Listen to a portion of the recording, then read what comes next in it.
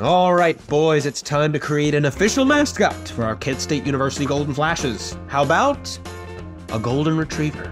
No more dogs, fellas. It's time for a caveman. Okay, now what about a caveman and a cowboy? Okay, no more caveman, no more cowboy. Back to the dog, gentlemen. And we're done with the dog. Lightning bolts. An eagle? I guess. Can we please stop? It's been 24 years since we played the Kent State Golden Flashes, and let's just go ahead and say it, I don't think all that much will have changed between 1998 and Saturday. That's not to say there's nothing to pay attention to in this game. The Flashes head coach, Sean Lewis, is someone you may hear much more about in the future. He's a good offensive coach, and he has found success in a place where that is extremely rare. Kent State has been to 5 bowl games through 102